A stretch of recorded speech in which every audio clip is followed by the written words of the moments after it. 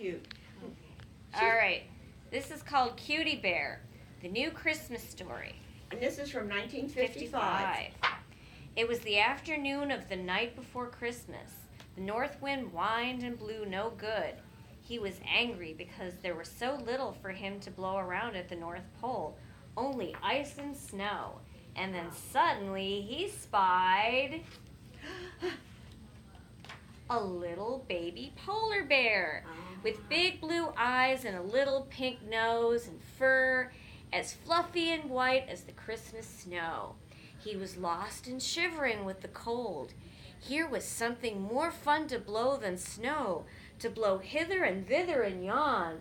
Whee! Said the north wind. He blew that little lost bear hither and thither and thither and hither, and he couldn't quite blow him to yon. With one last unfriendly whoosh, he blew him into a snowbank and left him there. Santa's reindeer were out dancing and prancing and practicing for their trip through the sky. Blitzen saw something that made his mouth water, a delicious-looking pink gumdrop in the snow. Down he went. He sniffed and nibbled. He licked it with his tongue. Imagine his surprise when the little bear sat up and said, "Don't do that. I'm cold."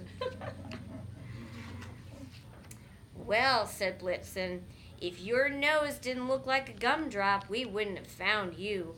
Come on, we'll take you home." "I haven't one." "No home?" "Not any." "In that case," said Blitzen, "hop on my back and we'll take you to Santa Claus." Long before the reindeer returned, Santa was ready to go.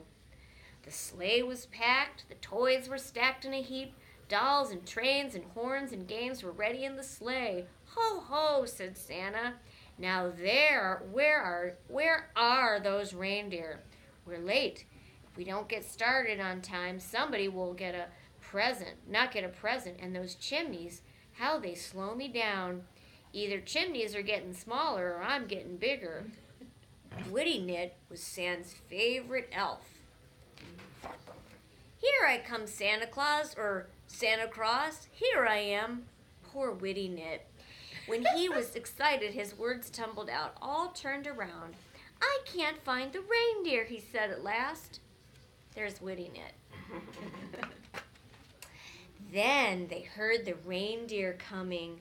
Santa waited with his hands on his hips, but when he saw the little bear on Blitzen's back, he could only stare. As Blitzen told his story, Santa was thinking, "This may be just the helper I need. He's so small, chimneys wouldn't stop him, and he may have a heart as big as his head. How I need a helper with a big heart. I will wait and let him speak for himself." "I can ring the sleigh bells," said the little bear wistfully. I can sing a Christmas song." And with that, he sang so gaily that the elves and dolls joined him. Over there. Yeah, put that spotlight in. Oh. Several of the dolls fell off the sleigh, and the little bear stopped and helped them up again. Santa smiled and nodded his head until the bell on his cap rang a merry tune.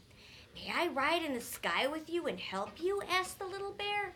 "Indeed you may. Indeed you may. What's your name, little bear?" "I haven't any name." The little bear looked at his furry toes. You're cuddly and cute. Mighty cute. Elves, get your trumpets," said Santa, "and blow a fanfare." Do-do-do-do-do-do. The clear air rang with a brassy toot-leet, toot-leet, toot-leet, toot. "I name you Kewtee Bear," said Santa, and he swept the little bear up into his shoulder. Witty Knit jumped up and down and sputtered, "Let's make Kewtee the official misfit mascot, mo-official mascot. You know what I mean, mascot." "I've bigger things in mind for this young bear," said Santa. Santa climbed into the sleigh with Kewtee Bear and the toys, and away they flew through the starry sky. There was only the faint jingle of sleigh bells in the quiet night. "There will be chimneys, lots of chimneys," said Santa. Yes, chimneys, said Cutie Bear. He reached back and picked up 2 clown dolls that were acting up in the back of the sleigh and brought them up onto the seat. I am probably the happiest, jolliest person in all of Christmas, said Santa. The very merriest, said Cutie Bear. And do you know why? Because I have all this fun of giving, said Santa. Now here's what I want you to do. I want you to share this fun with the boys and girls in every city. You will all be my right-hand man. Cutie Bear listened carefully as Santa went on. You will start Santa's Helpers Clubs and make helpers out of every child that will bring some good used or unused toys to be distributed to less fortunate boys and girls.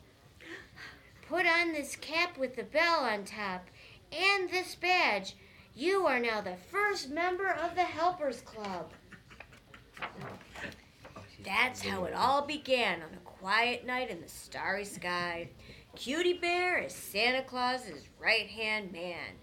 As Christmas comes around each year, he can be seen with his little nose as pink as a gumdrop passing out badges to new members of the Santa Helpers Club and helping children share their toys. See Santa's Helper Club? And Cutie's standing behind it.